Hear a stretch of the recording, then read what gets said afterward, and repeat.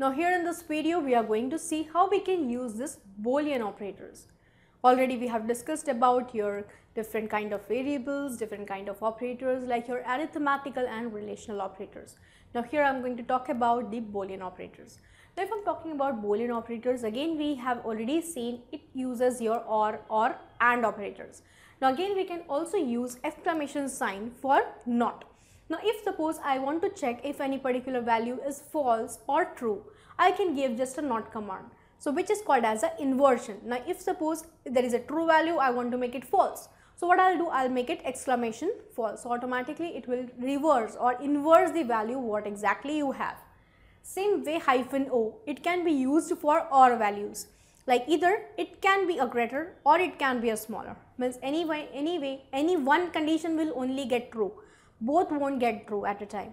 So I can go for O. So here you can see your A is the value of your B value is less than or equals to 20 and same way B value is greater than or equals to 100. So it has the or in between, that is O in between. So either this can be true or this can be true.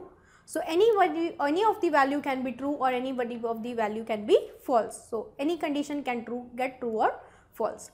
But here if I give -a means and. So if this both the values which I have added like your variable a is less than or 20 and if it is greater than 100, then only the variable or the output which you have that will be true. So it cannot accept any one value. If one is false, other is true, the complete value will be false. The complete output will be false. Means you are not satisfying the condition what we have added here, right? So this particular type of operators we can use where I am going to compare my two different variables either by using the or by using the and operators. So let us check a small program using these operators into our shell.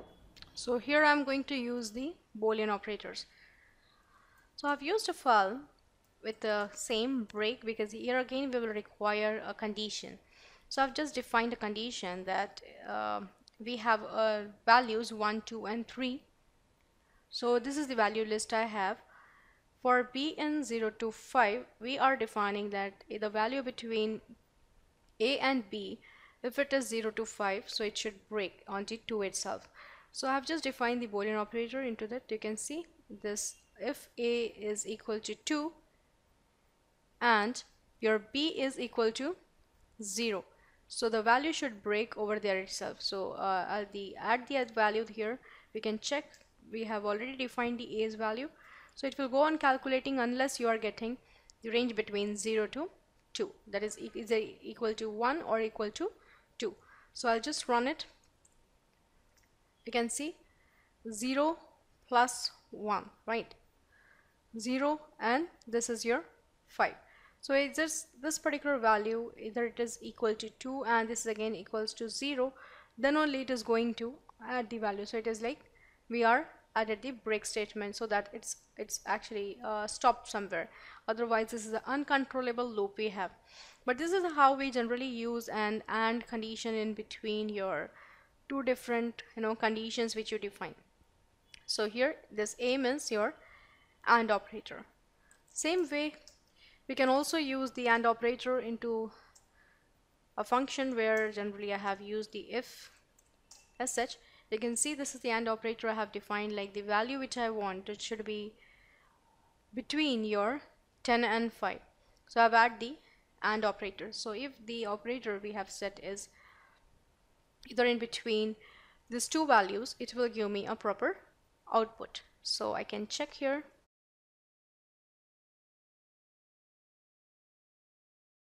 So I'll just define this is end, and now I'm going to add the value is between not 10 to 5, but it should give me the value that is between 5 to 10.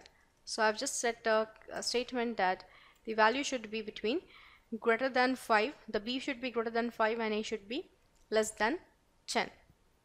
So I've just defined it.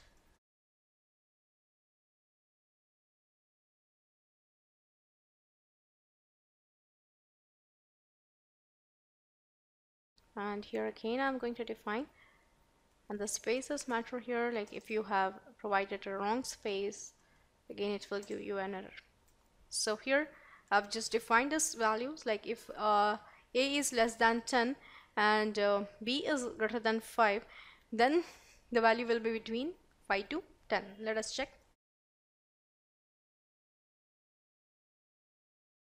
if.sh, I'm going to run here. The first value I'm going to give, that is 2, and the second value is 4. So it is showing me the value is not between 5 to 10. So that means it is checking for both the values, right? So this should be greater than 5 and this one should be greater than less than 5. So this is means one should be greater than 5 and another should be less than 10. This is what exactly we have seen over here, like how we can use these operators and your OR operators you can use into some of the functions so that you can get a proper output. So into next video I'm coming up with the other operators which we generally use, that is called as your string operators. So let us check into the next video.